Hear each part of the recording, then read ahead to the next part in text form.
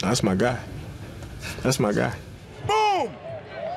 It's my time, showtime. Watch me work, baby.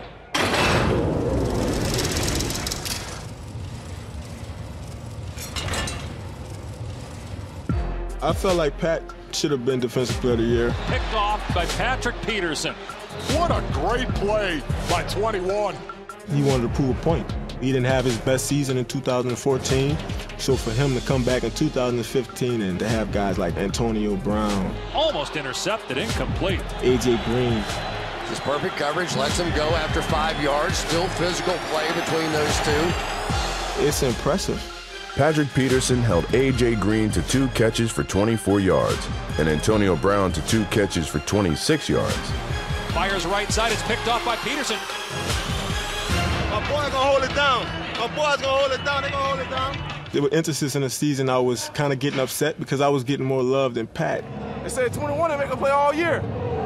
I guess it's about damn time. But I wasn't checking the best players. I felt like he deserved way more attention because he was doing it week in and week out. The whole year, we asked this guy to line up on whoever their best receiver is. So obviously he's on Calvin right here. The unique thing about him, he does a great job of getting his head around and being able to find the ball really fast. Wow, Patrick Peterson with a freaky pick. One-on-one against Calvin Johnson, and Matt Stafford tried to throw the back shoulder. Man, did you see the wheels from Patrick Peterson? And him being a returner, that's something he knows how to do. So once he gets the ball in his hand, he becomes a receiver and he's a dangerous guy. That's why they don't throw it at him, because he's able to make plays like that. What's really funny is, when he starts taking these receivers out of the game and the coach starts calling screen plays, just trying to get his receiver a catch and get him on the stat sheet. And the Vikings game was a game that I remember vividly because Stephon Diggs was talking so much trash. What the hell wrong with you? Touch me, man. Put your hands on me, man. Little did he know Patrick was going to be the guy covering him.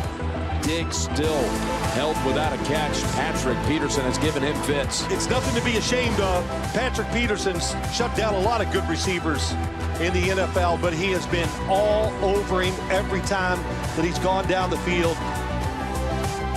And so he couldn't get a ball, he couldn't get a catch, and coach was calling screen plays for him.